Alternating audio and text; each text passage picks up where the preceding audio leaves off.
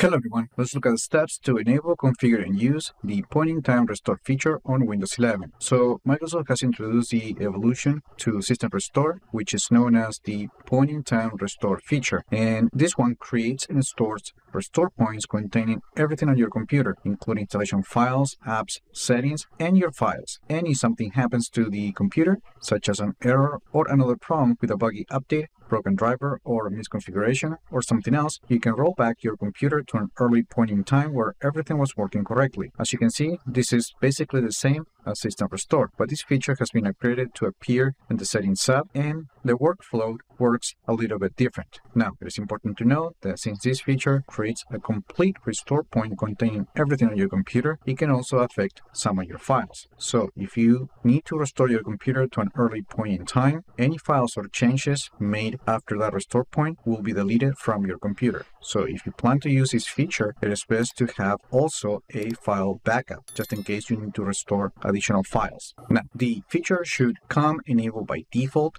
on Windows 11 Home and Pro, as long as they're not managed by a network administrator, but you can always check or enable the feature by going to the Settings tab. And to do that, just open the Start menu and look for Settings.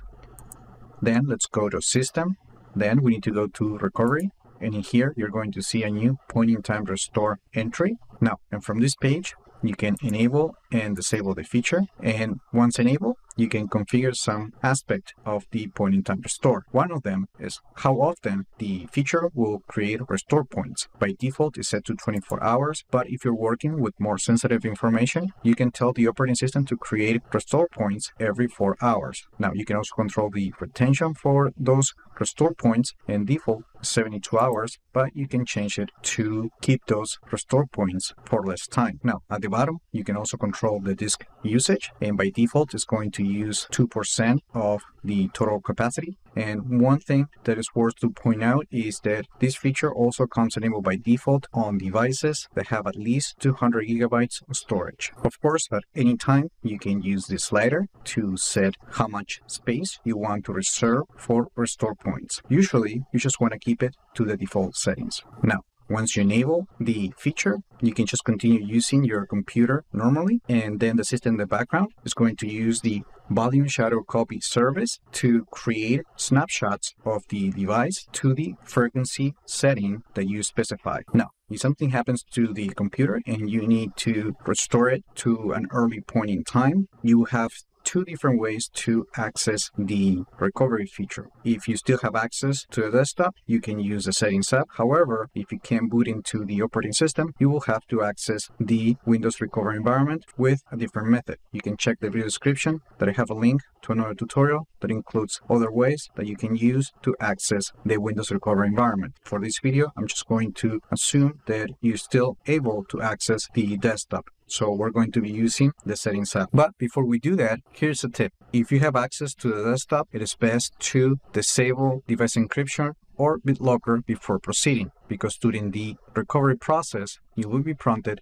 to enter the recovery key. So to avoid that extra step, just go to the Settings app, then go to Privacy and Security, then go to Device Encryption, and make sure to turn off this toggle switch right here. Once you do that, you can proceed by accessing the Windows Recovery environment to use the point-in-time restore feature. And to do that, just open the Start menu and let's go to Settings. From here, we're going to go to System, Recovery, and then we're going to click the Restart Now button for Advanced Startup. Now, when you get to this page, this is the Windows Recovery environment, and from here, we just need to go to Troubleshoot. On this page, we're just going to click on Point-in-Time Restore.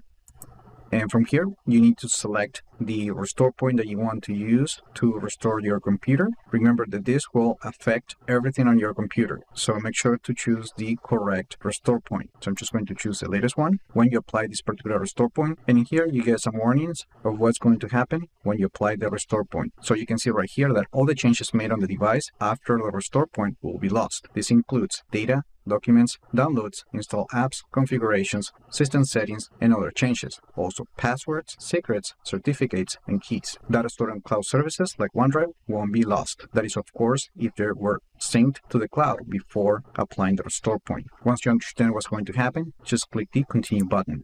Now, you get another warning here, and then we just need to click the Restore button. Now, how long is going to take restore point to finish? Well, that will depend on your computer, but Microsoft has designed this particular feature to be quick, so it shouldn't take too long. And that's it. Once the restore point completes, the computer will reboot and Windows 11 should start normally. And that's it. That is how you use the point-in-time restore recovery feature on Windows 11. Let me know what you think about this upgrade to System Restore, and also like the video, share it, subscribe to the channel if you haven't done that yet. And I just hope this video was informative for you, and I would like to thank you for viewing.